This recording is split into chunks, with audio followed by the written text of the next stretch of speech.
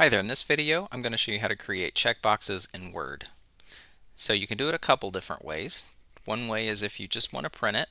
We can do it a quick and easy way by using bullets. A second way is if you want to be able to tick the boxes in Word like this. I'll show you how to do that as well. So let me pull over my document. I have my list made out. The first way, it's pretty simple. If you just want to print the list and have the checkboxes, all you have to do is make your list, highlight, come over here to your bullets, drop that down. Now we see them here because I've used this recently, but what you're going to have to do if you haven't done this before is go to define new bullet, then under bullet character go to symbol, and go to wingdings. You see it might be on another option if you haven't opened this before, but just type wingdings. And then find the box that you want to use. I like this one, so I'm going to select it and say OK.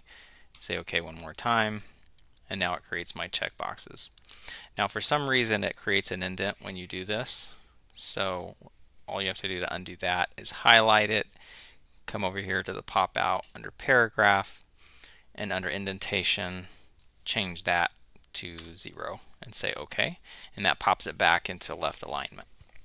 So that's the first way if you just want to print the list. The second way, if you want to be able to tick the boxes in Word. You can't highlight it all and do it all at once, unfortunately. We have to do this one by one, but I'll show you how to do that pretty quickly. So if you haven't done so already, you have to get the Developer tab to show up, and the way you do that is go to File, Options, and you want to customize ribbon, and in the right column over here, go down to Developer. That's probably not going to be checked if you haven't enabled this already, so go ahead and check that box and say OK, and now your Developer tab should pop up. Now put your cursor to the left of your item, come up here to Developer, and you want to select that checkbox.